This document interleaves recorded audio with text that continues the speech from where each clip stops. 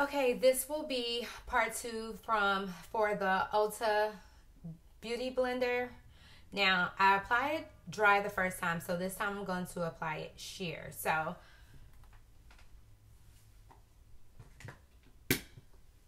I have some little water here. I'm just going to drop the sponge in there.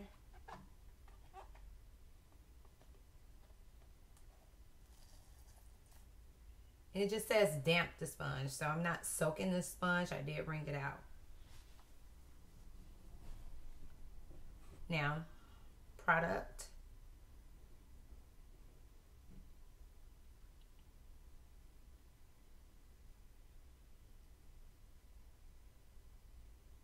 Whenever it comes out.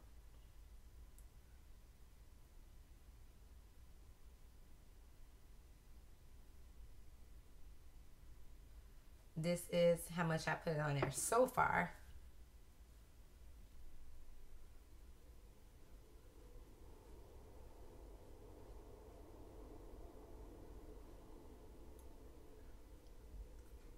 And the pointed part, you guys, you can use that for under your eyes.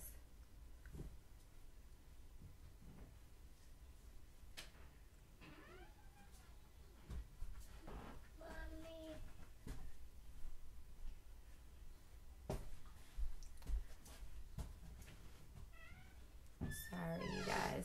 It's my daughter.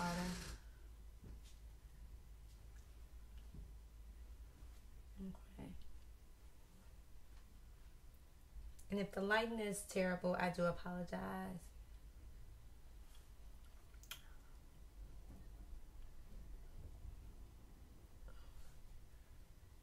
Okay.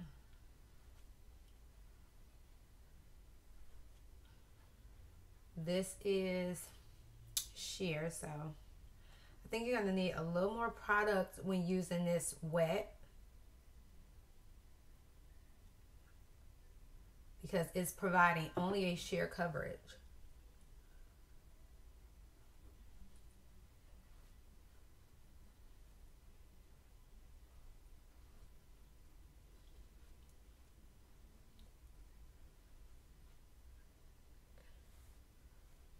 And again, that's MAC Studio Fix in W47 is the color that I'm using.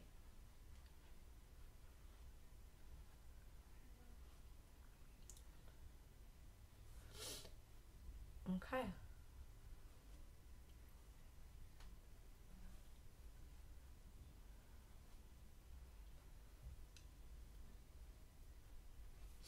Okay, so that's the sheer coverage.